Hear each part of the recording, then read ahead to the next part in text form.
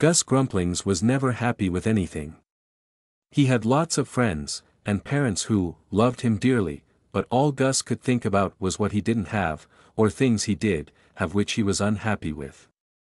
If someone gave him a car, it would be too big or too slow. If he went to the zoo, he'd come back disappointed because they hadn't let him feed the lions. If he played football with his friends, he would complain, saying there were too many of them for just one ball. What caught Gus unawares was Chuckles the prankster Cloud. One day, Chuckles was drifting past and heard all of Gus's complaining. Chuckles wafted over to see. When the cloud was right above Gus, he started dropping heavy black rain on him. That was Chuckles' favorite trick to play on grumpy little kids.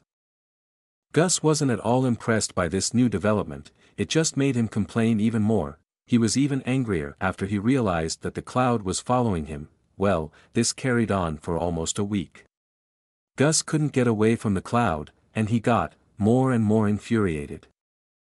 Gus had a little friend, a happy and generous girl called Gladys. Gladys was the only one who had been willing to hang around with Gus during all those black, rainy days. All the other children had run off to avoid getting soaked and ending up completely black. One day, when Gus was at the end of his tether, she said to him, "Cheer up. What you should realize is that you're the only one of us who has his very own cloud, and even better, its rain is black. We could play some fun games with a cloud like this, don't you reckon?" As Gladys was his only company these days, and he didn't want her to leave as the others had, Gus reluctantly agreed. Gladys took him to the swimming pool, and left him there until all the pool water was black. Then she went and got other kids. They came and played in the pool. The water being black meant they could play hide and seek.